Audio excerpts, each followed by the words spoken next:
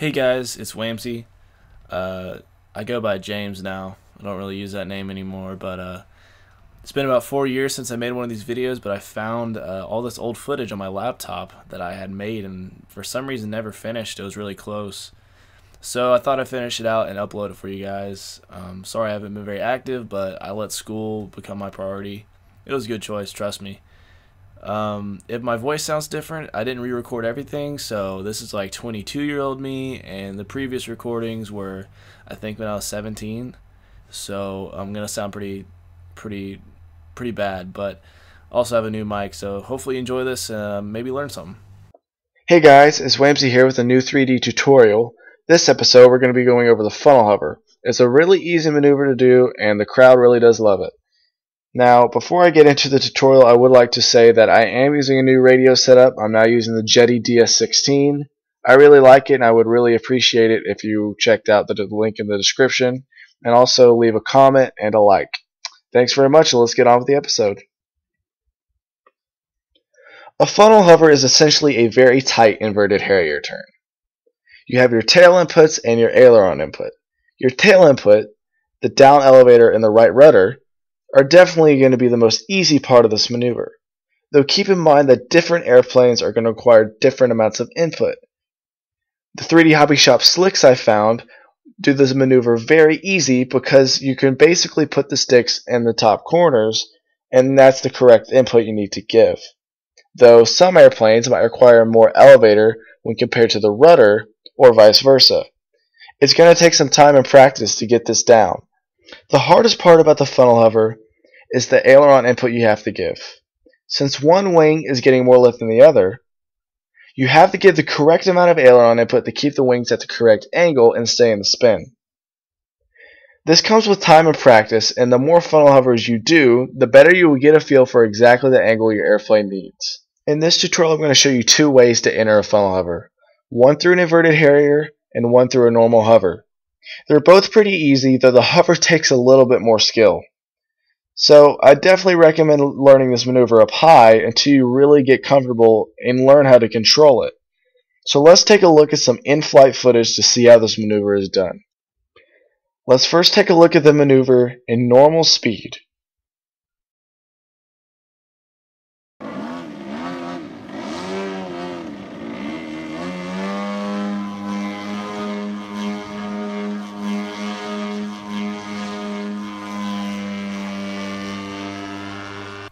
Now take a look at this video in slow motion.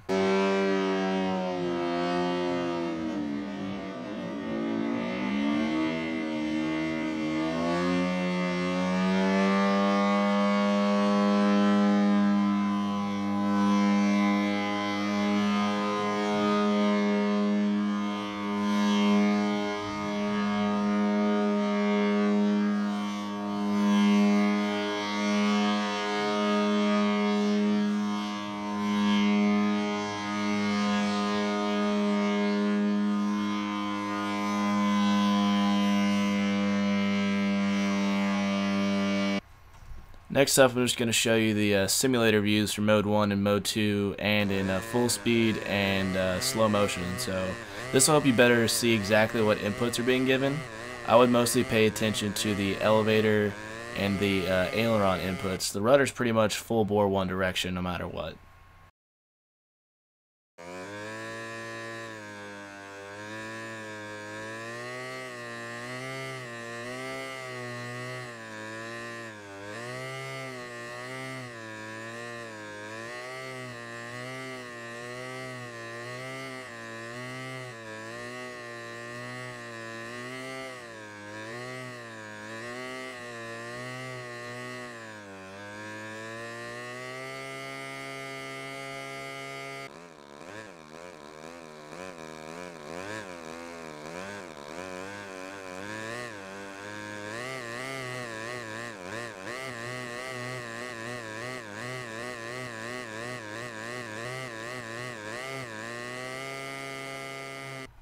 Next up, I'll just be showing you a little different view as far as coming in and starting from an inverted Harrier rather than straight from a hover.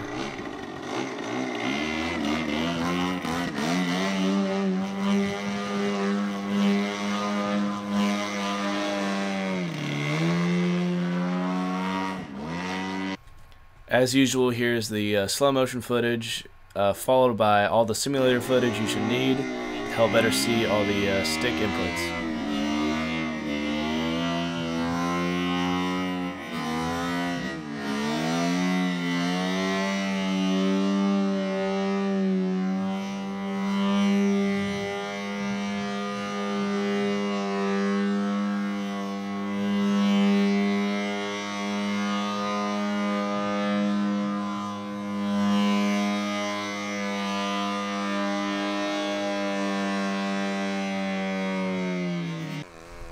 When coming in from an inverted Harrier, it definitely takes a little bit more finesse. You have to ease into the spin. Rather, from a hover, you can just kind of jam the sticks in the corner. This will definitely vary by different airplanes, though. The main thing about this maneuver is just practice up high, or you will wreck. It can get out of hand very quickly, especially if your plane does not have a good power-to-weight ratio. But it's definitely a crowd pleaser, and it's a lot of fun as well. You can go both directions, but I'm only covering one direction in this video. I know this video won't be as clear as my usual videos, but I hope that it helps some people that might be struggling. Just the different angles, the simulator and the real life footage tend to help. So good luck out there, and happy flying.